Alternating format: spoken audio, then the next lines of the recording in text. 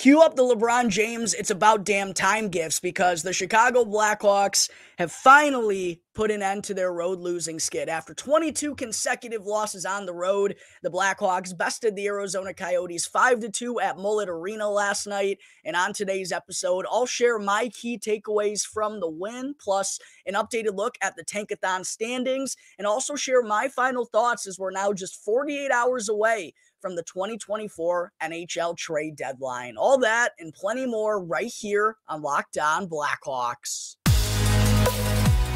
You're Locked On Blackhawks, your daily podcast on the Chicago Blackhawks. Part of the Locked On Podcast Network, your team every day.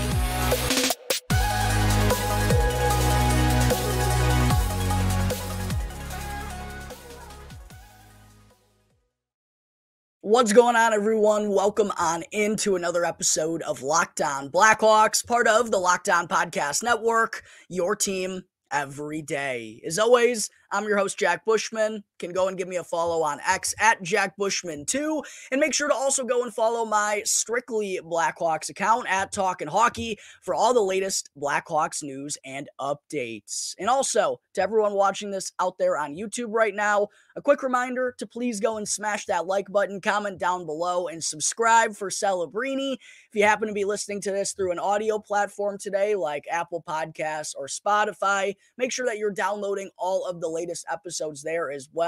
Won't cost you anything, 100% free. Go and rate and review the show too. That always helps me out tremendously. And I also got to let you know, today's episode is brought to you by the Sleeper app, the go-to platform for daily fantasy sports. And right now, if you go and use the promo code LOCKDOWNNHL in all caps, then you'll get up to an $100 match on your first deposit with Sleeper.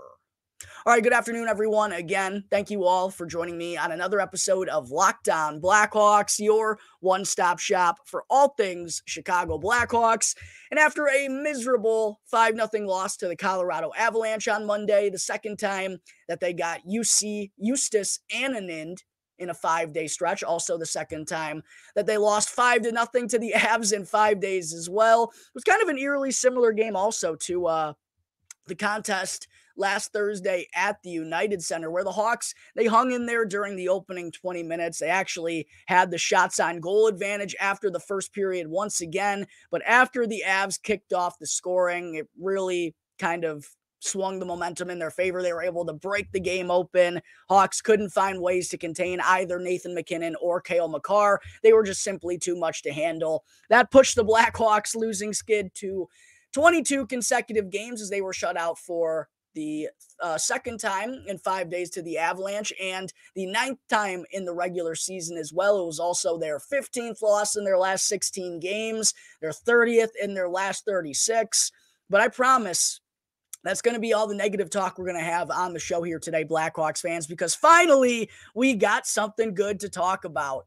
The Blackhawks finally get back in the W column on the road with a 5-2 win over the struggling Arizona Coyotes, a team that was recently coming off of a 14-game losing skid of their own. And I'll tell you what, it was very apparent to me throughout the course of this game why the Yotes had been struggling so bad recently, because to put it simply, they just play a losing brand of hockey, or at least they did that for sure last night, like taking a lot of penalties. A couple of them also occurred right after they had some momentum, right after they had just scored some goals. Too many men on the ice, a poor penalty kill, passing up on primetime scoring opportunities. It was pretty noticeable why the Coyotes have been struggling so heavily as of late, but and it honestly felt a lot like what we've been watching the Blackhawks go through over the last couple of months. But yes, nice to see the Blackhawks take advantage of this struggling Yotes squad to pick up their first road win, believe it or not, since November 9th, 2023, well over, 4 months? An unbelievable stretch for the Blackhawks on the road. I couldn't believe that it lasted this long. Kind of similar comments by everyone in the locker room following the win, but finally putting it to an end at the Mullett with a 5-2 W over the Coyotes. And what really was the culprit for this for the Blackhawks was just a power play explosion in the desert. They scored 4 power play goals en route to their win last night. They hadn't scored 4 power play goals in a single game since all the way back in 2018, January 9th, against the Ottawa Senators, which, funny enough, was a game that I actually do remember watching in my old basement, eating some Lou Malnati's. I remember it was the game Richard Panik snapped his long goal drought for the Hawks, only to end up getting traded the next day. And as someone actually pointed out on social media, Brent Seabrook was actually a healthy scratch in that game, and then came out with a little bit of a fire in his belly in the next one and scored the first goal against the Minnesota Wild. But yeah, a power play explosion for the Blackhawks last night, which is really nice to see because they've struggled on the man advantage all year long, dead last in the NHL in that department coming into this game. And I did feel like, really, ever since Seth Jones had come back, Connor Bedard had gotten back, the Blackhawks were creating better looks on their man advantage, and I did think they were starting to implement a little bit more of a shoot-first mentality, but they just weren't getting any bounces. They weren't getting any puck luck, and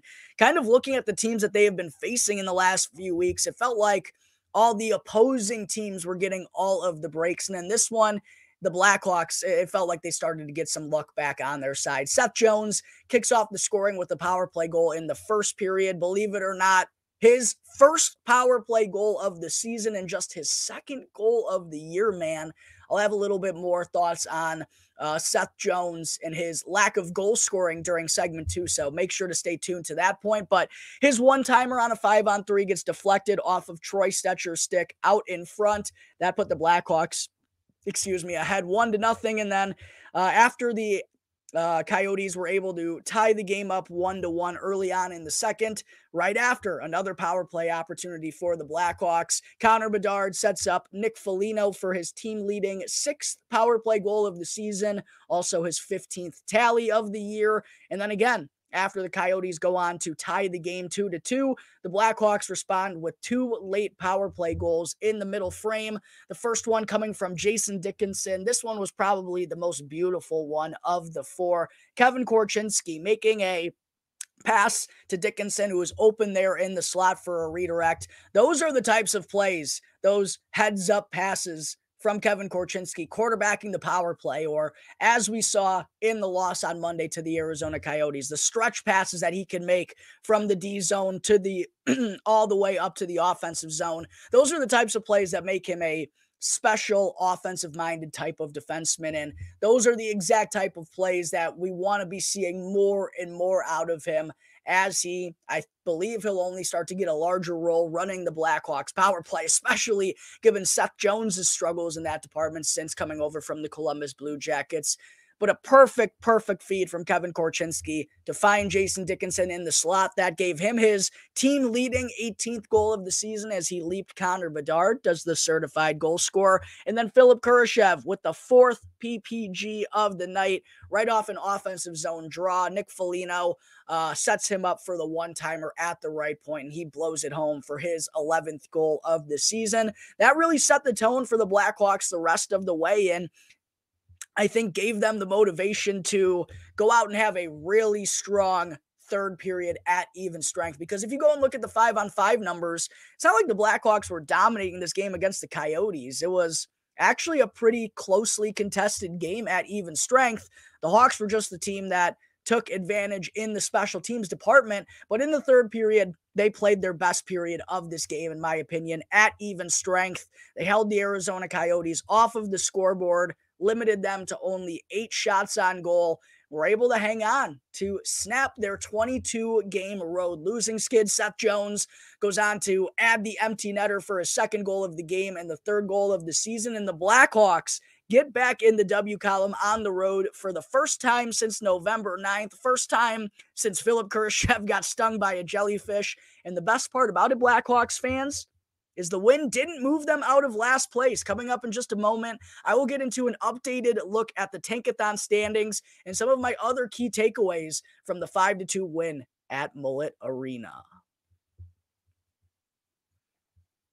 But first, I need to talk to you all about Sleeper. A new NHL season brings all sorts of possibilities. Connor Bedard could be on his way to winning the Calder Trophy as NHL Rookie of the Year. Austin Matthews looks like he's going to be winning the Rocket Richard Trophy and could be scoring 70 goals this season. And how about the Vancouver Canucks? Could be shocking everyone and winning the President's Trophy, and you could be winning alongside them by playing daily fantasy hockey with Sleeper, the official daily fantasy app of the Locked On NHL Network. And Sleeper is our number one choice for daily fantasy sports, and especially daily fantasy hockey, because with Sleeper, you can win 100 times your cash in daily fantasy contests. And all you have to do is simply select whether studs like Nathan McKinnon, Connor McDavid, or Connor Bedard will record more or less than their Sleeper projections for goals, assists, points, shots, and more in any given game. And again,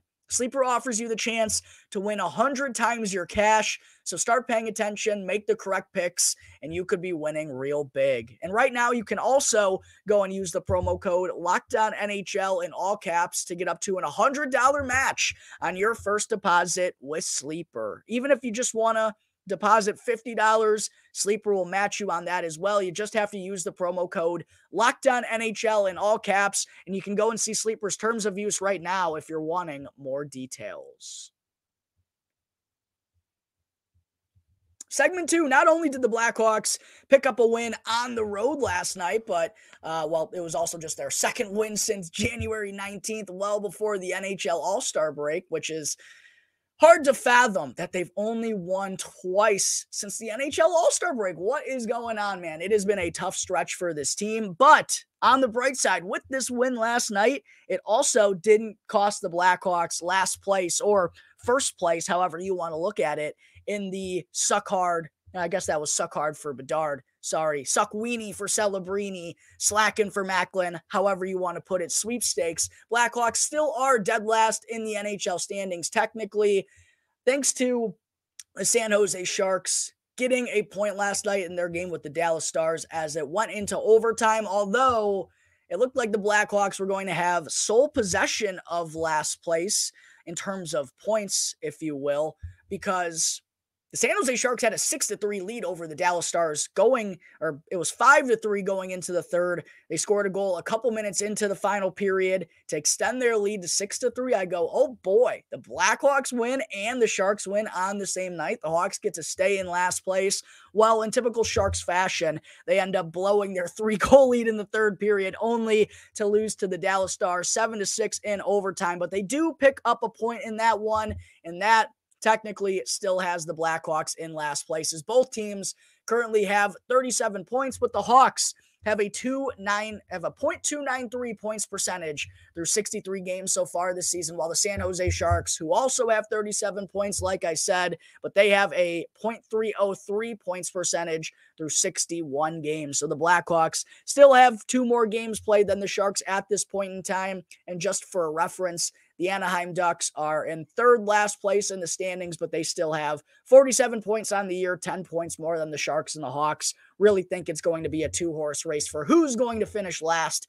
in the NHL standings. But as I talked about a few episodes ago, not exactly the most difficult schedule coming up for the Chicago Blackhawks. Now, they still have to go out there and win those games, and considering they've only won 16 times out of 63 games this season, I'm not going to put it past them, but they do have a much easier schedule coming up here in the month of March, and games coming up. They'll wrap up their 3-game road trip this weekend with a matchup out in Washington against the Capitals. But after that, they'll come back home for a matchup against the Arizona Coyotes once again on Sunday.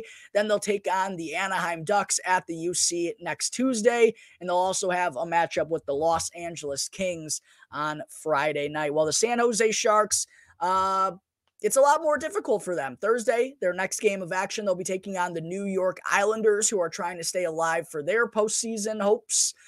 They'll have the Ottawa Senators in their next game after that. Could be an opportunity for San Jose to get a win. And then on Tuesday, they'll travel out to Pennsylvania for a matchup with the Flyers on Tuesday, and then a game on Thursday in Pittsburgh against the Penguins. So I do believe the Hawks have the more easy schedule of these two teams, but still got to go out there and win in order to creep up the standings. And again, they haven't been doing a lot of that this season, so we'll see how this ends up shaking out throughout the next week. But the Blackhawks still are technically in last place despite getting a win last night, thanks to the San Jose Sharks also picking up a point in their OT loss to the Dallas Stars. But quickly getting into some of my other takeaways that I wanted to be sure to bring up from last night's win over the Coyotes.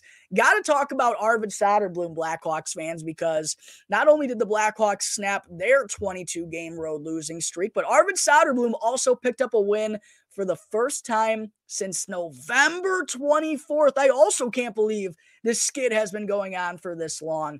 The last time Soderblom got a win, believe it or not, was all the way back on that crazy Black Friday comeback win against the Toronto Maple Leafs. And this was actually the first time this season that Arvid Soderblom had beaten a team not named the Toronto Maple Leafs. His 2 wins up to this point had both come against Toronto. One, I think, was the 4th or 3rd game of the season up in Toronto. And the last one was, yes, that crazy Black Friday game where the Hawks came back and won in overtime as Connor Bedard set up Kevin Korchinski for the OT winner. But a really strong performance out of Arvid Soderblom last night. The only real blunder he had, I think you could say, was on Michael Carcone's goal, the second goal of the night for the Coyotes, as he was just caught being a little bit too aggressive and came way too far out of his net. But aside from that, I thought he was rather sharp, and the Coyotes had a good start to this game, Blackhawks fans. They tallied 17 shots on goal in the opening 20 minutes. Arvid Soderblom stopped all 17 of them to really get settled into this game. And looking at his past 4 starts prior to this one, in all 4 of them, he had given up a goal in the opening 10 minutes. So by preventing that last night against the Coyotes, I think that really set him up for success the rest of the way. He ended up stopping 37 of the 39 shots that he faced. And like I said, I think the only blunder that you could, or the only thing you could kind of nitpick about his game was that goal that he gave up to Michael Carcone. But nice to see him hold an opponent to under 3 goals. It was the first time that he had done that since January 2nd against the Nashville Predators, even though I do think genuinely he has been playing better comparatively over the last couple of months. Something that's always a talking point for me is he just hasn't been able to steal games, and especially when he's allowing 3 or 4 every time he's out there, just hard for this struggling Blackhawks offense that's dead last in the NHL to match that and go and get enough to get a win for Arvid Soderblom. But with 4 power play goals last night, they were able to give him enough run support to pick up his first victory in over 3 months as well. Had to feel good for Arvid Soderblom, and I thought he had a pretty funny quote after the game as well. He said, "I feel like I've been close a couple of times, but we fucked it up." So it was nice to get it all the way this time. Couldn't have said it better myself, Arvid. I mentioned on the last episode on Monday, I don't know how many more starts he's going to be getting here down the stretch because of his struggles. This one, I don't know if it's going to change the mind of the coaching staff or whatnot as to his workload the rest of the way, but has to give them at least a little bit more confidence that he can finish this season on a high note after it's been a rather disappointing first full NHL campaign for the Hawks backup goaltender. Also, I did want to be sure to mention that after 20 minutes in this game last night, the Blackhawks led 1-0. That was the first time they've led after the first period following the NHL All-Star break. Since the beginning of February, not only did they only have 1 win coming into last night's game since the start of February, they hadn't even led in a game after 20 minutes since before the All-Star break, man. That just goes to tell you another statistic as to how brutal it has been here lately for the Chicago Blackhawks. Hopefully they'll be having some more leads moving forward because it's just not a team that is meant to be playing comeback hockey all the time. I also got to give a shout out to Tyler Johnson. He entered last night's game with 6 assists and 47 games worth of action. He picked up 3 on the power play in his first 9 minutes of ice time in this game. Now has 9 assists on the season, and that actually gives him 8 points 3 goals and 5 assists in 13 games since returning from injury. And of course, Tyler Johnson is one of the few members of the Blackhawks that could possibly be dealt here at the NHL Trade Deadline, which I'll get more into here in just a second. Certainly isn't hurting his stock by the way that he's been playing as of late. Nice to see Tyler be an effective player since coming back from that lower body injury. And then we got to talk about Seth Jones, Blackhawks fans. As I mentioned during segment 1, Seth Jones scored his first power play goal of the season last night. And if you remember, the power play has been such an issue for this Blackhawks team the last couple of years, even at the end of Patrick Kane's tenure. But it's really been a problem ever since Seth Jones has came here. And he's been the guy who's been quarterbacking the Blackhawks power play for a wide majority of that time. In his first season with the Chicago Blackhawks, not only did he not score a power play goal, the Blackhawks went the entire season without getting a power play goal from a defenseman. Last year, Seth Jones only had 2 power play goals. He's now played 198 games with the Chicago Blackhawks. He has 3 power play goals to show for it. And again, it's not like he's someone who's out there on the second unit from time to time. No, he's been the guy who's been running it at the point. And I will say, like I mentioned in segment 1, I do think he and the Blackhawks man advantage as a whole have had more of a shoot first mentality here as of late. And there has been some progress, but make no mistake about it. For the money that he's making, and I don't dog Seth Jones a lot for the money.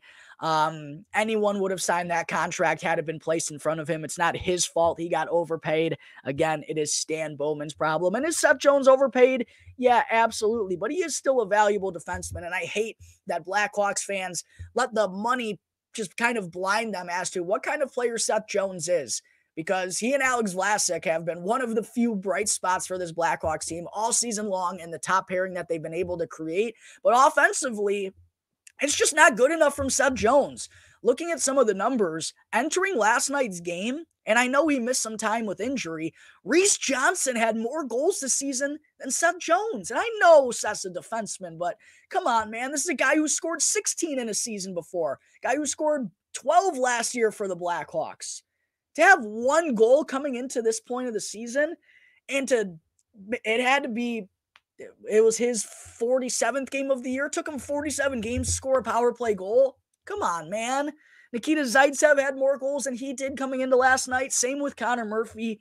It's just not acceptable. Seth Jones has to be better. And I think his puck moving and his zone entries on the power play have been fine.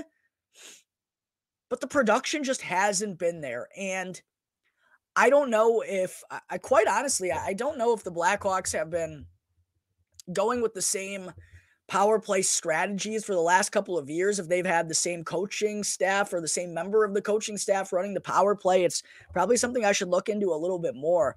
But that guy has to get canned. Something has to change here. And look, I was happy to see 4 power play goals last night, but over the course of the season, the Blackhawks power play has been awful. It's been god-awful. And that was actually something going into this year that I thought was going to be a bright spot for this team. If you listen to my bold predictions going into this year, I had the Blackhawks finishing as a top 15, maybe even a top 10 power play in the NHL.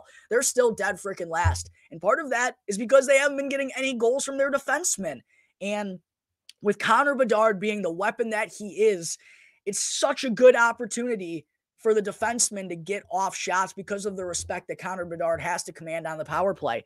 And Seth Jones just hasn't taken advantage of that this season.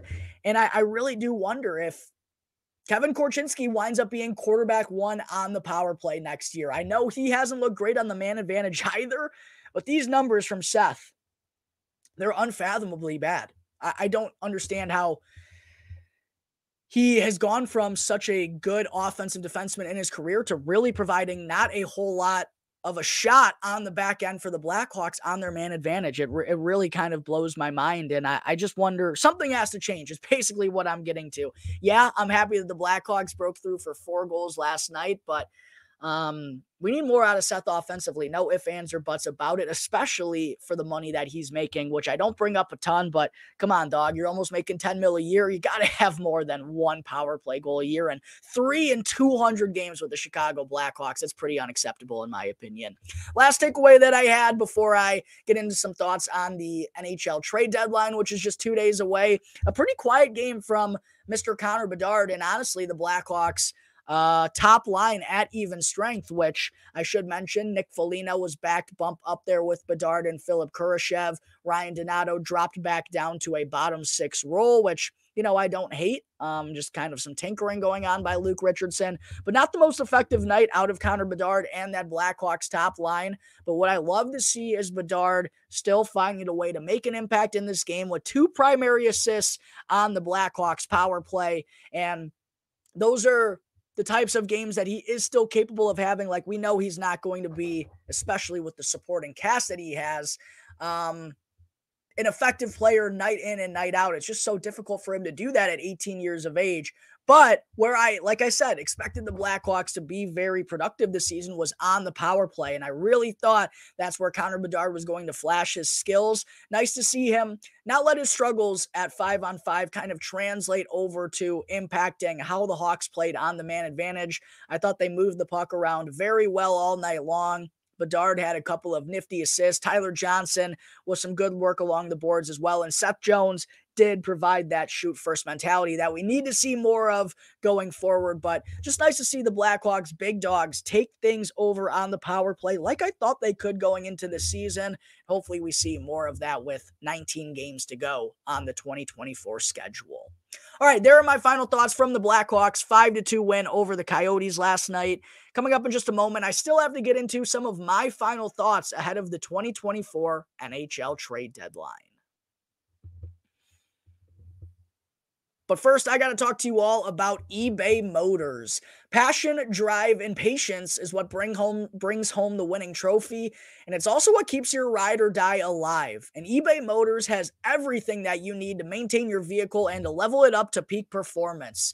From superchargers, roof racks, exhaust kits, LED headlights, and more. Whether you're into speed, power, or style, eBay Motors has got you covered. And with over 122 million parts to choose from, you'll always find exactly what you're looking for. Plus, with eBay Guaranteed Fit, your part is guaranteed to fit your ride every time, or else you'll get your money back. So keep your ride or die alive at ebaymotors.com. With all the parts that you need at the prices you actually want, it's easy to turn your car into the MVP and to bring home that win. Again, that's ebaymotors.com. Back here on the Locked On Blackhawks podcast, part of the Locked On Podcast Network, your team every day. Again, just a reminder to please go and smash that like button, comment down below, and subscribe to the Locked On Blackhawks YouTube channel to stay all caught up on the latest Blackhawks news and updates. And also make sure to go and check out the new Locked On Sports Today, because Locked On has launched the first ever national sports 24/7 streaming channel on YouTube. And Locked On Sports Today is here for you 24/7, covering the top sports stories of the day with the local experts of Locked On, plus our national shows covering every single league. So go to Locked On Sports Today on YouTube and make sure you subscribe to the first ever national sports 24/7 streaming channel. All right, segment 3. Before I wrap things up today, we are now just 48 hours away from the 2024 NHL trade deadline. Things are starting to ramp up here across the NHL scene. But before anything goes down with the Chicago Blackhawks, if that even winds up being the case, I did kind of want to share my final thoughts on this matter and whether or not we will see a move made by general manager Kyle Davidson. And this is just been something that's been constantly on my mind really over the last 2 weeks now, when the Blackhawks have really been on their losing ways despite having a ton of games on home ice at the United Center. Really up until last night's win against the Arizona Coyotes. Oddly enough, this was just kind of a thought that was in my head before going to bed each and every day. Not surprising news here. This Blackhawks team has been doing a lot of losing over the last few months, and they've now dropped 30 of their last 37 games, 15 of their last 17. They only have 2 wins since the start of February. And you have to wonder how much all of that losing is weighing on youngsters like Connor Bedard, Kevin Korchinski, Arvid Soderblom, and even older respected veterans who have elected to sign contract extensions here, like Jason Dickinson, Nick Foligno, Peter Mrazek, hell, even Seth Jones, who waived his no movement clause to get traded to the Blackhawks in hopes to finally go and win some things. Blackhawks haven't been doing a whole lot of winning ever since Seth Jones has arrived. And you have to wonder how much all of that losing is going to factor into the decisions Kyle Davidson is going to make here at the trade deadline. And while I think if there's a deal he absolutely can't say no to, yeah, I do expect him to do it. But I do wonder if he worries about more losses here in the final 19 games of the season for the Blackhawks and how it's going to continue to affect the mentality in the locker room and what they're trying to get out of these final 19 games and just how it's going to affect some of these young guys and even some of these veterans and just everything that goes into the day-to-day of being an NHL hockey player for this Blackhawks squad. And I don't think losing this much was ever part of the plan this year, Blackhawks fans. I didn't think the Blackhawks were going to make huge strides or anything. I still believed they were going to be a bottom 10 team in the NHL. I didn't envision this happening, and I don't think Kyle Davidson envisioned this happening either. I don't believe he's, upset that he's in the mix for the worst team in the NHL again, considering Macklin Celebrini is looking awfully good, and we'd love to add him to an already pretty stacked prospect pool. But I just don't know how much Kyle Davidson wants to be pushing it with this group. And you have to wonder how much more losing they can take and how much more losing the fans can take, because this year has been more brutal than any of the others. And the amount of people that I've seen on social media say, why are we still watching? I missed this game. And just even like the conversations going on X throughout the course of Blackhawks games, they're dead because of how bad the Chicago Blackhawks are. And I have multiple friends who I grew up watching Blackhawks hockey with. None of them are still watching the Blackhawks on a consistent basis right now, and I can't blame them because the product is terrible. So how much more losing does Kyle Davidson really want to be doing? Fans are getting upset. The season is already lost. I understand that. But how much more losing can the players and the fans take? Maybe not this season. I think it's more important to not be losing as much down the stretch for the players than it is the fans, because the fans are already tuned out to this year. But next year, man, I really don't think Kyle Davidson and this Blackhawks organization can afford to lose the way that they've been losing this season or the last couple of years, because I even just had a buddy who was at the UC on Saturday in that game against the Columbus Blue Jackets, a weekend game at the UC. He told me it was as dead as a doorknob. The worst atmosphere, not only that he's seen at a Blackhawks game, the worst atmosphere that he's seen at a sports game. I mean, you could hear a pen dropped in there. So how much more of this losing is the Blackhawks front office really going to tolerate? And of course, by only trading Tyler Johnson and Colin Blackwell, yes, they are both unrestricted free agents at the end of the year. And are they going to come back? Who really knows? But I still think it's the message that you're sending to the locker room, and you're risking a lot more losses down the stretch of the season by weakening this team even further than they already are. So I just do wonder if thinking about the losing is going to impact the decision Kyle Davidson makes on either Tyler Johnson or Colin Blackwell. And at this point in time, Blackhawks fans, sounds like those are only those are the two only guys who are in the conversation to even be traded. And according to Scott Powers of The Athletic, he said that Colin Blackwell seems like the most likely guy to get moved right now, with an Eastern Conference scout telling him, quote, "I think he would be a good depth add, but I would think it would be late Friday when that could get done unless some of the depth guys start dropping earlier." So according to Powers, looks like Blackwell is the most likely Blackhawk to get traded at this point in time. But yeah, I really only think it's he or Tyler Johnson that are in the mix. Some other news that Scott Powers dropped: Apologies for my nose running, Blackhawks fans. I've been under the weather these last couple of days, and it's been brutal. Not as brutal as the Blackhawks play since the start of February, but also according to Powers, it sounds like the Blackhawks would be willing to get themselves involved as a third-party broker in a trade, which is certainly complicated, but we've seen that happen a couple of times already prior to this year's deadline. So I honestly think that's the most likely move the Blackhawks make, is being a third-party broker. I just don't see it being all that likely that they make deals. Maybe Colin Blackwell ends up going for a third, or probably even more likely a fourth round selection. I think there's a lot of complications in moving Tyler Johnson. And again, do you really want to be taking pieces away from this forward group when it's already been a struggle for them enough to score goals this year? I just wonder about that. So we'll see what ends up happening in the next 48 hours before the trade deadline becomes official. Colin Blackwell, Tyler Johnson seem like they're the two names to keep an eye on, but at this point in time, according to the Athletic Scott Powers, Colin Blackwell is the most likely member of the Blackhawks to get traded. All right, that is going to wrap up today's episode of Locked On Blackhawks. As always, thank you all again for tuning into the show, and be sure to go and follow Locked On Blackhawks for free right now, wherever you may be listening to your podcast, and to go and subscribe to Locked On Blackhawks on YouTube. And that way you can get the latest episode as soon as it becomes available each and every day. As always, I'm your host, Jack Bushman. Go and give me a follow on X at JackBushman2. And make sure to go and check out my Strictly Blackhawks account as well at Talkin' Hockey for all the latest Blackhawks news and updates. So until tomorrow's episode, that's going to do it here for the Locked On Blackhawks podcast, part of the Locked On Podcast Network.